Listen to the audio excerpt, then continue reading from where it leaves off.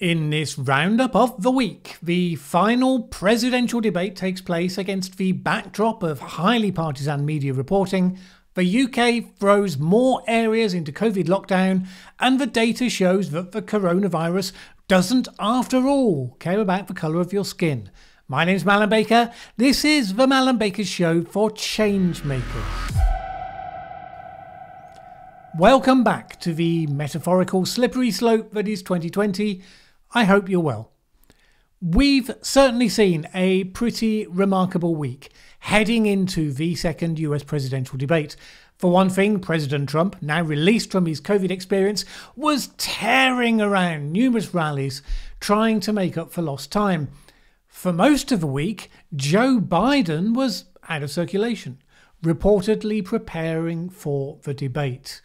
Instead, we had his former boss, Barack Obama, campaigning on his behalf. Now, you can love or hate Obama's politics, but it was a startling reminder what it's like to have a campaign speech delivered by someone who can talk fluently and in complete sentences.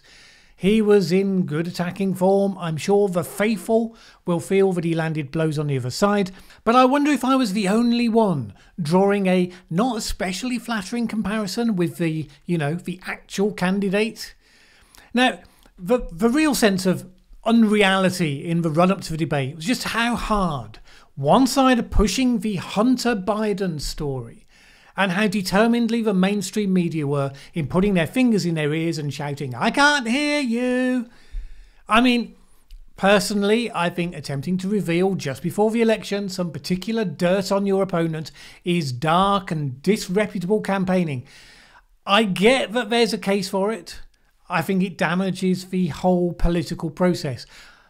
But the story coming through the New York Post has been gaining a degree of credibility.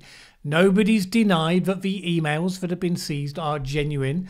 At least one credible person involved has attested to their validity and agreed with speculation that Joe Biden is directly referred to as having benefited from a somewhat shady deal while he was vice president. If that story had Donald Trump's name attached to it, you know that the media would have been all over it, even if they'd suspected it had been made up by Russia, I suspect. At the very least, you'd think they'd be asking about it. I mean, properly, critically looking into it. You're about to elect this person as president, according to the polls anyway. I get that you hate the other guy, and you don't want him to win. Does that really mean you're going to suspend even an appearance of objectivity in the last few weeks? But nope. No serious coverage given to that story. When journals like the New York Times have to mention it, as they did in anticipating it would be brought up by Trump during the debate, they simply referred to them as unproven or questionable. That's it.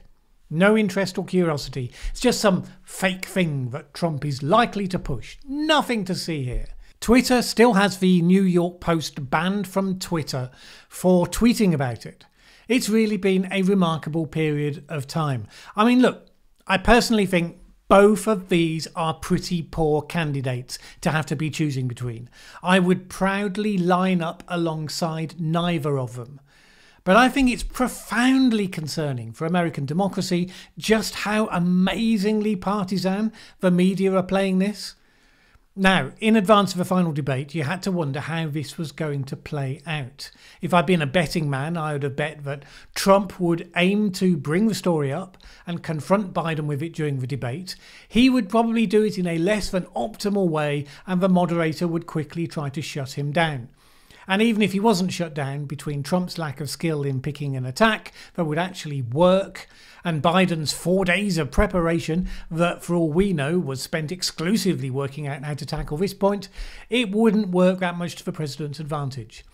And in the event, that take was broadly correct, although the moderator, Kristen Waker, was much more skillful and gave space for the exchanges while retaining control. In fact, she did a much better job of the approach that I argued for after the last one, giving the candidates the chance to make their pitch and then following up with the hard questions.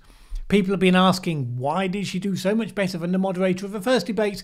And that was the main reason. She let them make their strongest pitch first, before then following in with the tough supplementaries. And the supplementaries were also equally tough for both sides. Anyway, Trump did indeed pitch for Hunter Biden's story and did so a little bit more coherently than expected, but Biden had a pretty good short-term response prepared, as you might expect. He was able to say, I didn't get a single dollar from overseas, and you can look for yourself at my tax returns, which have been published, unlike President Trump's. And of course, that was an effective line. So look, here's my overall take on the final debate of the campaign. Both candidates managed to set the bar so low in the previous debate that we're now celebrating a relatively tepid porridge of a debate this time round. Both candidates had good and bad moments, nobody self-harmed, nobody landed a killer blow. Biden should probably be celebrating because it won't have changed the momentum, assuming the momentum is the way that the polls attest that they are. Trump did a lot better than last time. If he'd given this performance in the first debate, it might well have made a difference. High points for Trump, pushing clearly for the need for the country to open up. His challenge to Biden on immigration, about the famous cages that held children at the border, the fact that it was the Obama-Biden administration that built them. Also, when Biden stepped out of a discussion about China, looked direct into the camera and talked about the kitchen tables of the Americans watching, Trump very effectively pointed to it and called it out as a typical politician's technique. Low points for Trump. Saying, I am the least racist person in the room is a very weak line. It sounds false. When he was asked to speak to the parents who feel they need to brief their children on how to behave so they won't be victims of police brutality, he avoided the question and it was rather obvious. He had to rein back on his criticism of Anthony Fauci, which he did competently, but all he was doing was damage control, having made the politically incompetent decision previously to unnecessarily attack somebody with a high degree of public trust, purely on a whim, not for a solid campaign reason. High points for Biden. I already mentioned his parrying the attack by putting the focus on the release of tax returns. He also did better on healthcare, particularly when Trump suggested he was promoting socialised medicine, and Biden used the line that he defeated all those people in the primaries, and Trump should pay attention to who he was running against. Low points for Biden. He repeated really bad claims that basically Trump's responsible for all 200,000 people who died from coronavirus, which is a massive overstatement. And he came up with the amazing line, I don't see red and blue states, just the United States. And by the way, all the people dying of COVID are in the red states, that he just said he didn't see. And that isn't true anyway. Biden also gave us the startling news that the United States had a good relationship with Hitler before he invaded Europe. Okay, if you say so. Now, of course, at the end of the debate, they discussed climate change. Most of that was as you would expect. There were no surprises. But the interesting moment came when Trump pushed Biden to say that he would definitely over time, but in an accelerated time frame, shut down the oil industry. And this was Trump's big moment. He said, take note of that. And he reeled off the key swing states with oil interests. This is the fair point of conflict. Because the net zero carbon by 2050 as adopted by the UK and the EU, and by 2060 by China, ultimately you're talking about the transition away from fossil fuels. You might as well call it. A managed step-by-step transition, slower than the eco-extremists can contemplate for sure, but ultimately yes, a transition. We won't make progress unless we're prepared to have that discussion. Biden pointed to the jobs that will be gained in the new clean tech areas. And fair enough, Trump pointed to the jobs that will be lost in the old sectors, although he didn't put a number on them. You should be able to see both sides of that equation when you're talking about this. And we didn't quite get there in this debate, but it's good that the choices were laid out quite clearly, both on the question of oil industry and also the question of COVID, locking down or opening up. The debate did present the real nature of the choice between the two candidates. Meanwhile, most of Europe has been locking down again. More parts of the UK have been thrown into higher lockdown status this week, leading the government to have to announce more free cash from the magic money tree to try to keep people barely afloat. So far, it's really hard to know why the country is doing this, except by reference to graphs like this, that keep getting used to show the second wave of cases. Except that so far, and these things can always change. You watch carefully to be alert to changing conditions. But so far, when it comes to hospitalisations and deaths, those are in line with increases the country would expect at this time of year from respiratory diseases overall. Part of the picture is the fact that deaths from influenza and pneumonia have been down in 2020 compared to the 5-year average. Given the demographic and health profile of COVID victims, presumably it's because a number of those that would have been taken by influenza in a normal year were taken by COVID instead. You would think this would change the way this was being discussed. Certain basic facts, mainstream, not disputed facts, not wild-eyed 5G conspiracies. The fact that there is an expected upwards curve as we go towards winter, and so far the increase in hospitalisations and deaths is in line with that curve. Now that alone doesn't make it impossible that the trajectory doesn't diverge at some point. But we don't normally throw societies into lockdown when we see curves like the ones that we're seeing right now. Add to that the fact that other coronaviruses have not historically produced second waves, certainly not of a similar magnitude to the first. Doesn't make one impossible. This is a different virus, but it should make us question harder whether what we're seeing is what we think we're seeing. Then another fact.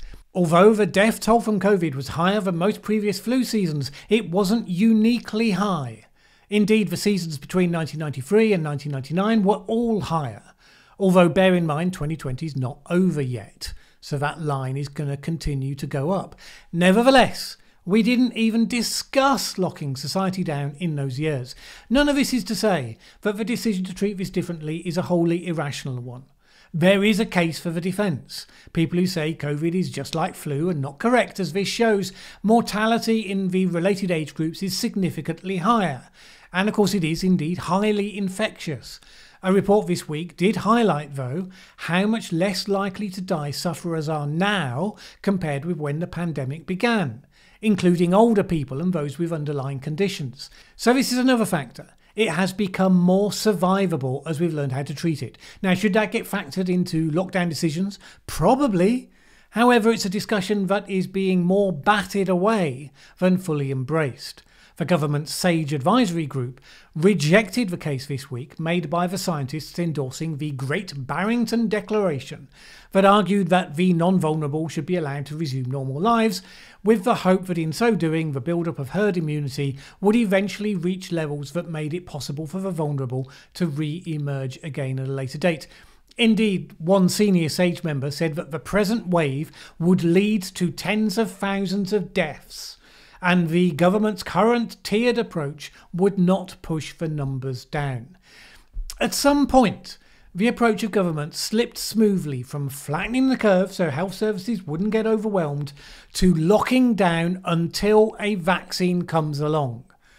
That latter policy seems unlikely to hold in a country that's coming to terms with the scale of self-harm that shutting down the economy is doing. That doesn't mean that the policy pushed by the authors of the Great Barrington Declaration will hold either. SAGE's criticism that it would be impossible to shield the vulnerable when the general population are spreading it far and wide, that may well be true. Indeed, there's a strong possibility that nobody ever talks about. It could be that we have a lot less agency in all this than we think, and the truth is that nothing we decide to do will actually work. That maybe the differences in outcomes all come down to factors like demographics, health and the strength of the previous year's influenza season, and policy approaches make little dent in that. We don't know. And because people can always claim that even if it doesn't seem to work, it would have been worse if we'd done something different, then we have no way of agreeing. You could make an argument for lockdown at the start, and I supported it at the start. We didn't know anything about COVID-19 except that it looked highly infectious and very dangerous. But we've learned a lot since then, and we've learned a lot of the easy conclusions we jumped to were just wrong, even as we keep jumping to others. One of the things I've commented on a couple of times in the past was the fact that people from ethnic minorities were being held to be at particular risk from COVID-19. 34% of people that have been critically ill from COVID come from an ethnic minority, and particularly from the black community. significantly above the proportion that would be expected purely from the demographics. I remarked on the fact that people seemed to be avoiding saying something, just the way they were writing about it. I casually speculated whether it might be some factor like increased rates of obesity, which we know is a factor, and nobody wanted to be implicitly saying people from ethnic minorities are more fat than the rest, or something. Given that Public Health England was already speculating that it wasn't just race, but it was racism, the dreaded ism, that was leading to the disparity. That just upped the pressure against plain speaking. And that sort of matters, obviously, because avoiding actual causes for fear of offending someone can mean that you end up with the wrong policy choices because you don't have accurate information. Well, this week we got the first report back from the government's Race Disparity Unit, and their conclusion has been, although there may be a number of factors involved, the simple issue of race is not one of them. Rather, it breaks down to a number of more intuitively obvious factors. People in occupations that give them higher exposure to lots of people, for instance. People who live in larger households, particularly with different generations all living together in close proximity. People who live in cities with high population density. And yes, people with obesity and diabetes and other comorbidities. So this graph showed the risk factors associated with different races compared to that for white men and added up the cumulative difference, which is the black bar. And it shows how black men, because of location, levels of deprivation, household type, occupation and their pre-existing health status, they end up with 3 times the risk factors of white men. Chinese men, on the other hand, are much closer on all of the different factors, and so when they're accumulated together are just 1.5 times as likely to have a problem. Here's the equivalent graph for women, and most of the risk factors for most groups are somewhat lower, which raises the question whether the higher impact on men rather than women is similarly purely an effect of other risk factors rather than genuinely connected to sex differences. We should take this as an example of how quickly we can take an idea, create a story around it when it happens to fit with a pre-existing concern or interest, even when it makes no rational sense.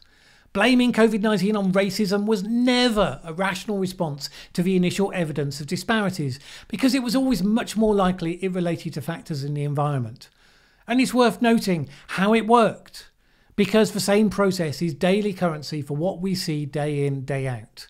So the report in June by Public Health England, which was based on the subjective views of 4,000 stakeholders, not research, said this: historic racism and poorer experiences of healthcare or at work may mean that individuals in BAME groups are less likely to seek care when needed, or as NHS staff are less likely to speak up when they have concerns about personal protective equipment or risk. What do we notice about that paragraph that was quoted in coverage about that report? It's all speculation. Not a scrap of evidence. It's like they had a brainstorm. So, people think that racial disparity must be because of racism. How would that work? Well, maybe it's because they're so beaten down they don't dare speak up. Yeah, that sounds good. Write that down. It's worth just training yourself to see this process. So many of the headlines right now on this issue. I'm sure on many other issues as well.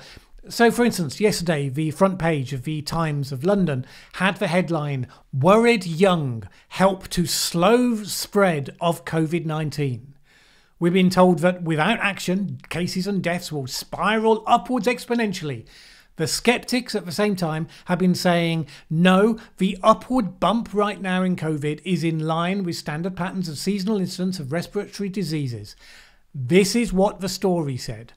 The rise in coronavirus cases in England has slowed as young people have been frightened into following social distancing rules, officials believe. Officials believe. In other words, apart from the data point about infection rates slowing down, that sentence, which forms the basis for the whole article, is pure speculation. Concern about long COVID has been suggested as one reason for the young changing their behaviour. Has been suggested. Suggested by who? Doesn't say. Apparently, student-dominated areas now have 2.5 times the positive test results. The article says cases, but therein lies a bit of an argument as well, down from 5 times higher a couple of weeks ago. Now, the sceptics would say, we expect this. The spike is nothing like as strong as the original one early in the year. And that's just a theory. It is one way of interpreting the data. It has some good arguments behind it, but we don't know. But it's not even present as a possibility right now. Whatever happens must happen because of what we did or didn't do. It can't just be because of the natural course of events. That's the logic. This is a tendency we do know that human beings are susceptible to. So we should be particularly wary of our propensity to fool ourselves into thinking that it's all down to us.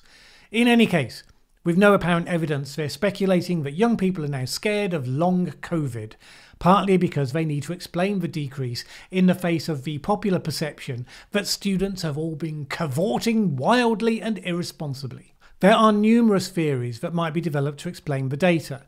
Diving onto one without a shred of evidence and sticking it in your headline as though it were fact, well, one might argue that's a high-risk strategy if you're interested in promoting the truth. I know, call me old-fashioned. Speaking of theories without a shred of evidence, I was a big fan this week of a statement from a UK government minister about critical race theory and its possible influence in education. It came in a parliamentary debate on Black History Month. However, what we are against is the teaching of contested political ideas as if they are accepted fact. We don't do this with communism, we don't do this with socialism, we don't do it with capitalism. And I want to speak about a dangerous trend in race relations that has come far too close to home to my life, and it is the promotion of critical race theory, an ideology that sees my blackness as victimhood and their whiteness as oppression. I want to be absolutely clear, this government stands unequivocally against critical race theory. We do not want to see teachers teaching their white pupils about white privilege and inherited racial guilt. And let me be clear, any school which teaches these elements of critical race theory as fact, or which promotes partisan political views such as defunding the police without offering a balanced treatment of opposing views, is breaking the law. If you have the time, it's worth seeing her speech in full. It was a very strong statement of principle about having clarity about the realities of history and what it meant to her as a first-generation immigrant to the UK. For some people, merely recommending a speech given by a Conservative would put me beyond the pale.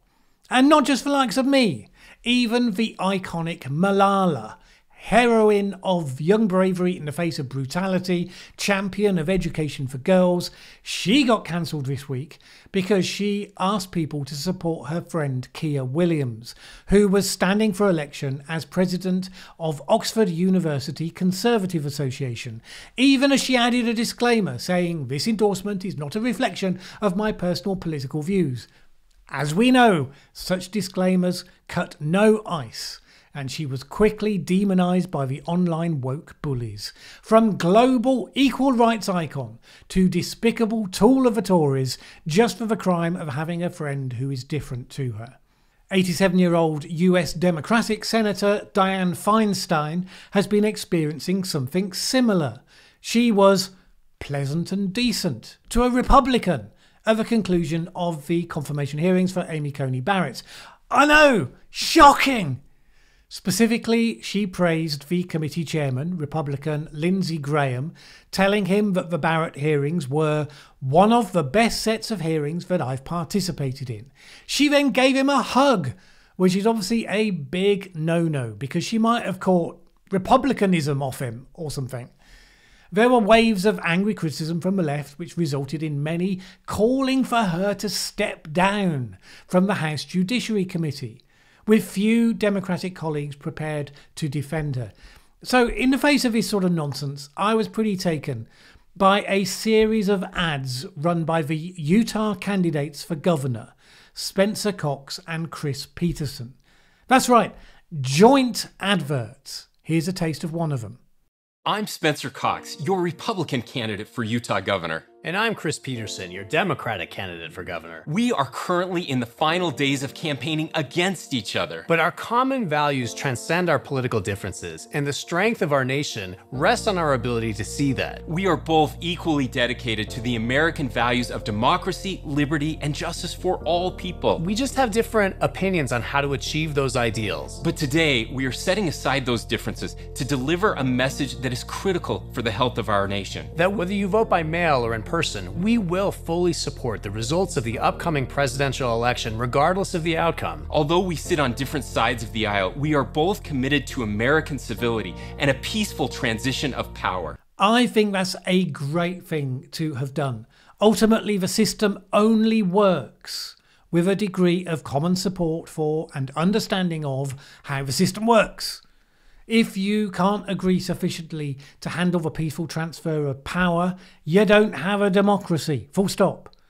Although it also says something about the toxicity of current discourse when you decide it's the sort of thing you actually have to do. And even calling for respect can fall foul of the new censors. Brett Weinstein, leading light in what used to be called the intellectual dark web and promoter of a third way in polarised politics, tweeted earlier today that he had been ejected from Facebook. The message from Facebook is pretty chilling. Your account has been disabled. You can't use Facebook because your account or activity on it didn't follow our community standards. We have already reviewed this decision and it can't be reversed. And yet, very quickly, Facebook comms person Liz Bourgeois tweeted, "Your account was mistakenly flagged by our system for identifying imposter accounts. We've restored it and are sorry for the mistake." And yet, the notice said it had been reviewed, not just flagged by the algorithm. No appeal possible, no reversal. These are the organisations now slapping notices on content they don't like or taking it down. This is one important reason why having the support of patrons is so important to content creators who step into controversial issues, as I do on this channel. I certainly wouldn't be able to do so without the good people who support me at patreon.com/Mallen Baker. If you would like to add your support to theirs for the independent, fact-focused and non-ideological content that I aim to produce here, please sign up at, once again, patreon.com/Mallen Baker. That support is always appreciated. Either way, have a great week. My name's Mallen Baker. This is the Mallen Baker Show.